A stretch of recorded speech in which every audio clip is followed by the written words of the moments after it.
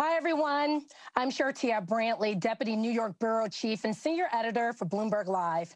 And I'm delighted to discuss the OneTen initiative with its board co-chairs, Ginni Rometty, former Executive Chairman and CEO of IBM, and Ken Frazier, Chairman and CEO of Merck. Welcome, Ginni and Ken. Thank you, Shartia, for having us. Pleasure to meet and speak with you both. We have a lot of ground to cover, so I'll get started with you, Ken. What is the elevator pitch for OneTen, and how did this initiative come about? So OneTen's mission is to combine the power of American companies to hire, train, and advance 1 million Black Americans over 10 years into family-sustaining jobs with opportunities for advancement. And what prompted the creation of this initiative? Well, let me start by saying that many companies have been working on these issues for years and years, but we've been working on them by ourselves. And I think following the tragic events around the George Floyd murder, I think it spurred discussions all over the country at kitchen tables and boardroom tables. And some of the leading CEOs came together and asked, what is it that we as business can do to create more opportunity? You know, Americans all aspire to be a land of opportunity, and economic opportunity is among the most important forms of opportunity. And you know what corporate America does is it provides a significant amount of economic opportunity. So we started asking ourselves, what is it that we can do as this generation of CEOs to create that real opportunity for Black Americans? And as you may know, more than 75% of working age Black Americans lack a 4-year degree. And so we said, you know, if we can focus on skills-based hiring rather than credentials-based hiring, we can maybe start to address the intergenerational economic gaps and opportunity gaps that exist for African Americans. Ginni, how are you leveraging your experience with IBM's P-Tech program to support OneTen's mission? Well, this is what I'd almost call a movement that I started with IBM. It was almost a decade ago now. And it was because as we would look to hire people, they weren't available. And even then, unemployment was 10% and they didn't have the digital skills. So we took a step back and said, look, there's a whole group of people, a swath of America that is talented, but that it's not in our hiring pool. And we said, we can't wait. You know, Ken said, Black Americans, less than 80% have a college degree. For Americans in general, the number is 60%. And we said for many jobs, we actually could start them without a college degree and have this concept, you use the word P-Tech, it's pathway to technology, early college, high school. Could we go to high schools, and they were in the most underserved communities, work with a community college, and could we prepare them enough that we could bring them in and start them in a role without a 4-year degree? They'd come with an associate's degree. Well, now forward 9 years, after that has started, we've got 270 schools in 24 countries. It is about 150,000 kids coming through, and they have made outstanding employees. And we've really dispelled a lot of myths that it isn't that they're not talented, they don't have access. So to Ken's point, if you really believe like we do now, that it isn't just a digital divide you're solving, but there's also this point that economic opportunity is really the great equalizer for all of racial injustice. This is a perfect program to help feed into this. So P-Tech will provide one source of talent, but IBM is also a company like the other 38 companies now who will commit to hiring. And I should say that 90% of our students in this P-Tech program are Black and Latinx. Mm-hmm. So let's talk about over-credentialing. How does OneTen help us overcome this barrier that we find when it comes to job descriptions, typically mandating a 4-year college degree, Ken? So the whole point of OneTen is to take a different approach to job creation by challenging sort of the status quo and advocating for just that, a skills-based hiring approach. It's about doing the difficult work of thinking differently about talent, as Ginni said, and knowing that we have talent in untraditional places. And so shifting to skills first, we think is an imperative to achieving greater equity and inclusion, because as long as we have explicit 4-year college degree requirements, we are creating systemic barriers to many Black and other underrepresented Americans who too often, frankly, don't have the financial means to pursue one. So our starting goal is really around making sure that we look at our own job requirements and make sure that we are looking at whether or not those job requirements truly do require a four-year degree, or whether we're actually looking for a set of skills that people without a four-year degree can develop. Mm-hmm. And Ginni, can you weigh in on new-collar jobs and how they fit within this initiative? Yes, well, new collar was a phrase that we had coined, and it was for a very good reason. As we went to bring in people into the workforce that didn't have a four-year degree into a company like Merck, like IBM, that had always hired four-year degrees or PhDs, it was a way to say, look, this is not a group that is not talented. So you might have heard of the phrase of blue collar or white collar. New collar was meant it's just a different and new segment, because we really need to normalize that you are not taking down the level of employee in your company. That's not what this is about. These are really talented people that, as I said, didn't have access. And so the idea would be tell everyone and spotlight them. I know I spent years highlighting them every opportunity I could to say, look at how talented these people are. And a couple statistics that are really interesting. So we went about the work, as Ken said, to remove the degree requirements. So now 47% of our jobs don't require a college degree. Over the last 3 years, 15% of our hiring has been what we coined new collar, but meaning the kids that, or people, it's not all kids, that did not have four-year degrees.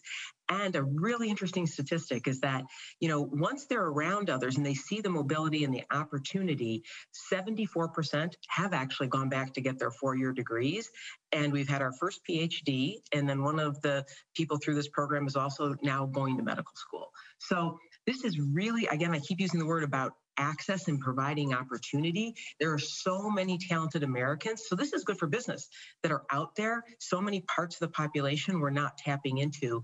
And this allows us to, I think, solve perhaps the most important problem in this country, which is to give people economic opportunity. And it is the greatest source, in my mind, of both peace in this country, of unity in this country, and frankly, great for our businesses who need this talent. And when we look at the job functions, Ken, that are ideal for this initiative, it's jobs within technology, medical devices, business and finance operations. What are some of the other opportunities that are well suited for this? Well, I'll pick one, and that's manufacturing. Across this country, there are a lot of people who are, small and mid-sized manufacturers who have these kinds of excellent jobs with career advancement opportunities.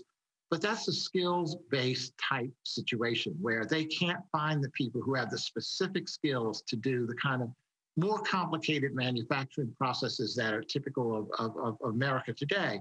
So we want to work with people like the National Association of Manufacturers to try to hire hundreds of thousands of these people who need to get a certain set of skills before they can actually be in the manufacturing field. Healthcare is another area.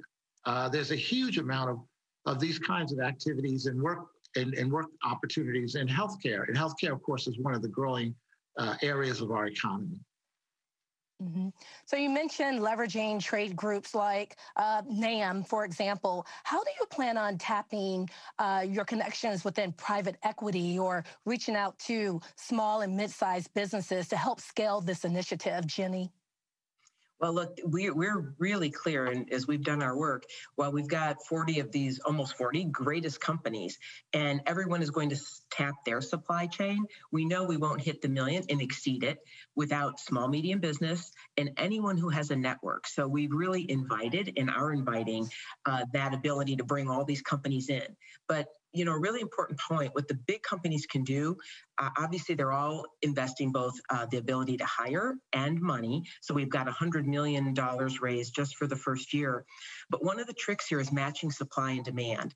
And so the big ones have the opportunity to go and work with all the different talent providers and help them scale. Because if you step back and look at what another one of the problems has been, it's that as you go look for Black employees, and even without four-year degrees, the places you look, they're effective programs, but they're not at scale. So whether it's a community college or a non-for-profit, they may produce 20, 30 candidates, but we've got to get those to scale. So in essence, OneTen is supply and demand. And so what we want to do, the But you can picture the bigger companies working on really helping scale the supply and then demand to be filled by everyone, not just the big, our supply chains, small, medium business, private equity companies. Because what will make this work is my experience has been we are bringing the silver thread, which is the promise of a job. And once you have a promise of a job, you can get these talent providers to help scale because they aren't just producing talent and not sure it will be hired. So we've got a skills first paradigm, we match supply and demand, and then we really help scale. So while it is, yes, the first round are large companies, we absolutely will be filling demand from many of the small companies that are out there. In fact, it's 50% small, medium business in our country, right? So they will be filling a lot, but I would look to the larger ones to help work with the supply side to build the talent to then be filled by everyone else. And everyone understands that's their role. So that's what it will take to drive that kind of number. It will take all of us. Mm-hmm. And following up on that, Ken, I'm sorry, go ahead. I'm just going to say, we welcome anybody who's watching, who wants to help us with this initiative. As Ginni said, small and medium businesses power the majority of our economy, and you are quite welcome. Definitely. I want to talk about fragmentation in the jobs process and how OneTen can sort of connect those dots. Ken, can you expand on that?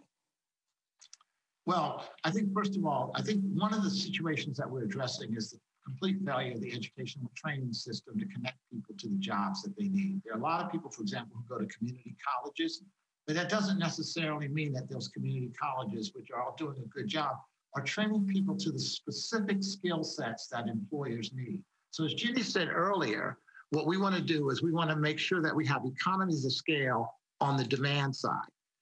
On the supply side, as you just alluded to, there are a lot of organizations that are doing a good job of training people, but they tend to be subscale and they tend to be fragmented.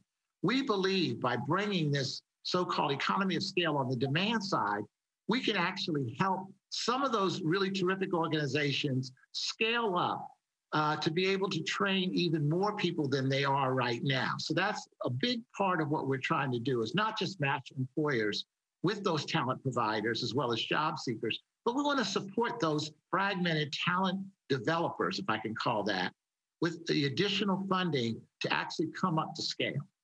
Mm. Now, both of you have referred to OneTen as a startup. And, a startup is typically shaped by the vision of its CEO as well as its founders. Today, you have announced that Maurice A. Jones will be the CEO of OneTen. He's currently the CEO and president of the Local Initiative Support Corporation, or LISC. Ken, can you expand on why Maurice was the right person for this job? Well, let me just say that, first of all, we went through a very robust, careful selection process to try to identify the ideal candidate to lead this initiative. You mentioned it's a startup. It's really important that we do this in a way that produces results very quickly, but it also requires knowledge of the field. And we found somebody who actually meets both of those standards, ability to run a startup organization who understands the field. And so we're excited to announce Maurice Jones as our new CEO of OneTen. And as you alluded, he has a long-standing career in this area. He's worked in the public sector, he's worked in the private sector. In addition to being the CEO of LISC, as you just mentioned, he's worked in the past as the Deputy Secretary of the U.S. Department of Housing and Urban Development, among other things. He's not formally in the role, he'll be that way in March, but he actually knows this field. He knows the providers, he knows the challenges that we face. And I know from my conversations with him, he's very excited to join this committed group of companies that are bringing a commitment on the demand side, because that, frankly, has been what's been missing for many, many years. So, Ginni, does his hiring and his vast, experience that Ken just mentioned, Deputy Secretary at HUD during the Obama administration, does this hiring signal any potential future partnerships with either the federal, state, or local governments going forward with OneTen? Well, look, this is an interesting word you use on partnerships. What it signals, it's reinforcement that we are trying to federate any and all that help this program and help the problem. Because Maurice, I should say, LISC is the country's largest non-for-profit community development. So he has experience at scale, and he knows that this is a very local issue. So we're talking about populations, they're not mobile. So therefore, you've got to work by city to do this. And that is a set of partnerships. And in fact, as Ken was speaking earlier, I mean, one of the reasons I was so excited about the formation of this is that everyone's got some good ideas. The government has some good ideas. Individual companies have some good ideas. Bank of America is doing a great thing. IBM was doing, Merck has it, but none of us can scale to the size of the issue. And so into the opportunity. So this program welcomes all of these, it federates them, doesn't try to replace it. So we take all different kinds of supply programs, if you want to call it that, we bring them in, and now we offer more people to hire from them. Or we have more people now willing to hire, and therefore we scale the supply. So I think this is perfectly suited to what Maurice knows how to do, which is to locally pull partners together. And there is a big role for whether you speak of the federal government. Look, there are policies that would make a big difference for these populations that are underserved. Universal broadband is one. There is the Higher Education Act. The country spends $120 billion in student aid, but today you have to be a full-time college student. We are talking about people that they have families to support, or they have got to go to school part-time. Changing programs like that to just have you be part-time and qualify for aid. Those are really important things that we are going to continue to articulate and look for help from the federal government. But Maurice is a perfect man to federate all of these pieces together. Mm-hmm. The labor market, as we know, has been decimated by the pandemic. Ken, what do you say to critics who may say 1 million jobs over 10 years, that's too long and it's not bold enough? Well, first of all, we wanted to put a stake in the ground. We are by no means wanting to be limited by 1 million jobs, and we want to do it a lot faster than 10 years. But we wanted to put a stake in the ground, particularly for the 37, 38 now companies that are founding members. We wanted to be very careful about identifying a clear and measurable commitment. By no means do we want to be restrained by just those early commitments. My belief is that with Maurice's leadership and other companies seeing the opportunity to do this, we'll do even more than 1 million people, and we'll do it faster than in 10 years. And by the way, while we're starting with a focus on Black Americans, we hope to expand beyond Black Americans to other people who are underrepresented, who don't have the opportunities. We have found in the past that when you create opportunities for one group or you reduce barriers for one group, you help everyone. Definitely. You know, as this reckoning on race in America continues, there's more and more talk about racial economic justice and the widening wage and wealth gaps we see in this country. A typical Black family has $4,000 in net wealth compared to $147,000 for a typical white family. Ginni, how does this program help to sort of close that gap? Yes, well, I have to say the statistics you just cited, those are one of the major reasons that we have focused so closely on providing jobs, because the way to change that is to provide economic opportunity that can go from one generation to another. And that is why it is so clear that business should do what it does well, which is create jobs. And that if we do that and everyone felt they could do better, we would make a sustaining impact on that, meaning change it. And that's what OneTen was trying to do and is trying to do, is say, what are the barriers we can remove and systemic issues we can address? So Ken said they'd be changed for everyone, but that they would also be changed permanently for the future. And so by doing and going after what we said were family sustaining jobs, those are, depending on the country, or excuse me, the part of our country, it's anywhere between $50,000 and $70,000 a year for a beginning job. That is family sustaining. And then that the second part of this, and what OneTen will help do to break that, is that we're saying these are not dead-end jobs. We also made sure the jobs we're putting people in are jobs that have upward mobility, because these are careers we're trying to offer, not just a job. And I think that's a really important point. There are other issues in the economy for other low-income jobs. We are really targeting to say, can we pull a group of people that have never been in this segment into it and then provide them with upward mobility from that point on. And that would change the numbers that you cited there over the long run and permanently. Mm-hmm. Can, the founding companies that are part of this initiative is like a who's who, from Accenture to General Motors to Medtronic to Walmart, just to name a few. How did you all go about recruiting these companies, and are you expecting to announce any additional partners in the near future?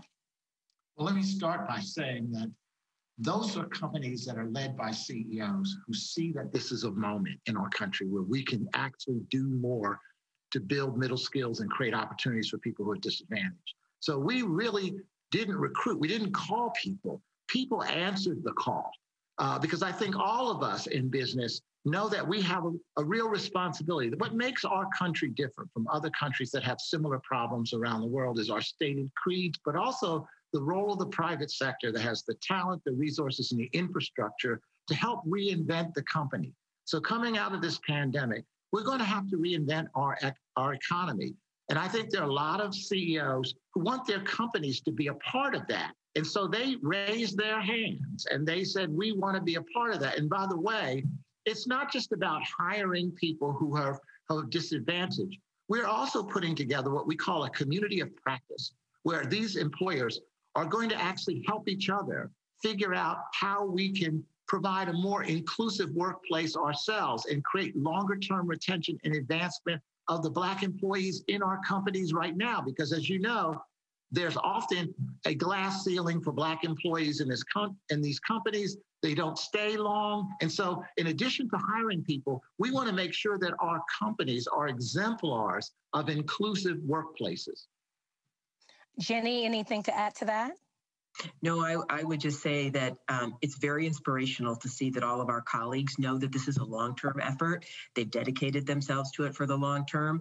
As you know, Ken and I are co-chairs, but this formation there was Ken Chenault, Charles Phillips, Kevin Shearer, others who've dedicated a lot of time as kind of a core group. And then as the group expanded here to all of the CEOs you listed, they are going to stay at it. And this community of practice is CEO-led. We all know that it isn't just about changing a job requisition. You really are changing the talent system in your company, every piece of it, to bring in this new cohort of colleagues. And so that isn't a short-term job, and you're fixing something systemic, and they have all personally committed to stay on the community of practice.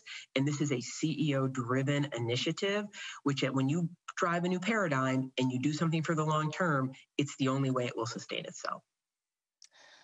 In that vein, Ginni, how do we hold these corporations accountable? Will there be tracking of hiring? Will you release this information either on a quarterly or annual basis? Yes, this is a very good point. And, it's as Ken said, our colleagues are so committed. Actually, the biggest discussion with every one of them was a real vetting if they felt they could honor those hiring commitments. So they didn't want to sign up if they didn't know they could do it. So they've all been through this process. And so we've had non-disclosures so that people will share the data, but not just to report on it. It's also to improve, right? And as Ken said, part of what we want to do is be sure we keep all the people in the system and promote them. So we have an intake and then an advancement set of metrics. So the short answer to that is we will have those metrics and we will publish something in group that is going to hold ourselves accountable to meet these numbers, because none of us want to do this without producing the outcome, right? So as a member of OneTen, we should be able to create better outcomes for both representation and mobility upward than we could have by not being a member of OneTen. So yes, we will have our own targets, and there will be some numbers that we will publish as well. I also want to say that, yes. Just to be clear, we're not fooling ourselves. Make no mistake, this work will be hard.